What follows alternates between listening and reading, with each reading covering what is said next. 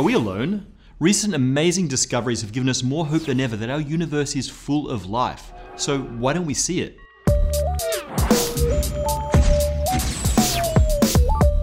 Why don't we see alien civilizations? We've asked this question before here on Spacetime, and if you haven't seen that episode, you should check it out.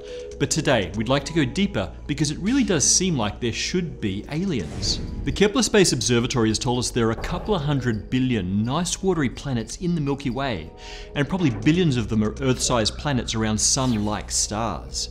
Many of them have been around long enough to produce a civilization that could have easily colonized the entire galaxy by now. So why is the Milky Way so un-Star Wars-y? This genuine oddity is referred to as the Fermi paradox, and the resolution for it has to be that there's some sort of great filter that either makes intelligent life extremely rare in the first place, or that wipes out essentially all advanced civilizations before they get to the galactic empire stage, whether by nuclear war, environmental catastrophe, accidentally making a black hole that swallows the planet, etc. Personally, I'm not buying it. I just don't think that there's an inevitable great filter still ahead of us. As we saw in a previous episode, we're not so far from building starships ourselves. Surely some civilizations must make it through these growing pains and manage to reach the stars. So, where are they? Well, there's another deeply sad and deeply inspiring possibility. Humanity may be one of the very first interstellar species in the history of the galaxy. But before we get all emo, let's science this right. We know of exactly one instance of intelligent life happening, the case of Earth. And as if it wasn't hard enough to do statistics with a sample size of 1, we also have to deal with a massive selection bias. Of course we're going to observe at least one instance of intelligent life happening, because we are that one instance. In a way, it doesn't matter how improbable sentience is, as long as it happens once, it will be there to observe itself. Here we're touching on the anthropic principle, which states that an observer will always observe a universe that can make observers, or a planet that can. We'll talk about the cosmic implications of this more in another episode, but for now, we need to acknowledge that this selection bias allows that life could be extremely rare, or even unique. Given that, can we even begin to assess the likelihood of life out there? Yeah, we can science anything. So, let's dig into whether we should really expect to see a Solarian empire. Let's take the knowns. Now, Earth certainly required a number of very special conditions to build life, and it's hard to know how essential each of these was, or how frequently these conditions are met through the galaxy. I'm going to avoid the details of the biology here, because we can say a lot just based on how much time it took to get through each step on the path to building technological life. We can crudely summarize the big leaps that led up to intelligent life as 1. Assembly of self-replicating RNA from organic molecules. 2. RNA-based protocells. 3. DNA and the first actual cell. This is the moment of abiogenesis, life from not life. 4. Increasingly complex single cells. 5. The first multicellular organism, so plants, animals, etc. And 6. The first intelligent life form capable of counting to 6 on YouTube. Now the crazy thing, the thing that I find the least intuitive, is that the first 3 steps in that chain combined, the appearance of true cellular life, happened faster than any of those later steps. So fast in fact that it seems hard to believe. And in fact so fast that our galaxy probably should be brimming with at least simple life.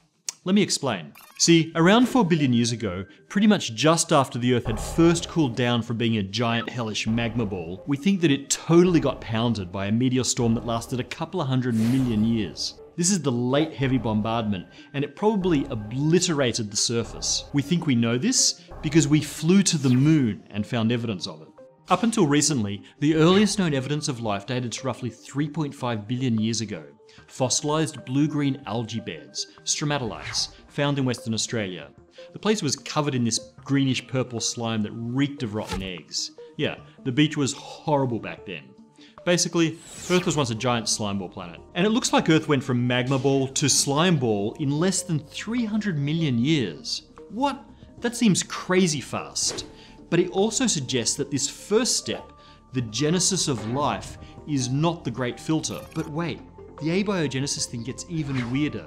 See, nature has provided us with the perfect time capsule for studying the very early Earth. Zircons. Super hard silica crystals whose formation can be dated precisely by the ratio of decaying uranium versus lead decay product locked inside. And get this, Just recently, a zircon was found containing the possible signature of life, and dated at 4.1 billion years ago, from before the late heavy bombardment. That little crystal contains what looks like biogenic carbon. That's a fancy way of saying there's too little carbon-13 compared to carbon-12. See, photosynthetic life finds C12 a bit yummier, and so it absorbs more of that than the heavier C13. Pretty much all carbon enters the biosphere from the photosynthesizing bottom of the food chain. Any carbon that's been through living systems will have the same C13 light isotopic ratio that we see in this zircon. Now, there are other non-biogenic explanations, but this is extremely suggestive that life was abundant on Earth remarkably soon after it first coalesced from stardust, and that life either survived the late heavy bombardment or formed again after that. Or the late heavy bombardment never happened. That's actually a possibility too. But either way, it looks like Earth became a slime ball teeming with life in a crazy short amount of time. How on earth did this happen? Two options. 1. Given the right conditions, the genesis of life happens like that. And 2. It didn't happen on Earth. Life was seeded from space. An idea called panspermia. Look, there's no question that lots of rock gets ejected into space after meteor impacts and can move between planets. We found plenty of meteorites originally from Mars. A lot of the ejecta from Earth is going to be swarming in bugs. Could similar bacterial astronauts have once survived an interstellar journey to Earth? Some bacteria are certainly hardy enough to survive launch and landing. This has been tested. If these bacteria were frozen solid, they could plausibly survive a very, very long journey. And you only need 1 out of billions to make it. Maybe the solar wind pushes infested material into interstellar space, so that tens of thousands, even millions of years later, a single bug winds up on a brand new planet and boom, instant slime ball. Questionable.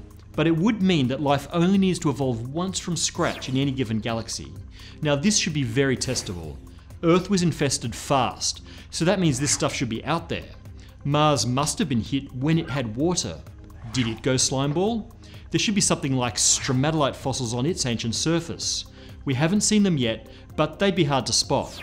These cosmic cooties should be findable in space too. So, either fast abiogenesis or panspermia. One of them must be true. However, both suggest that the galaxy should be teeming with slimeball planets filled with life.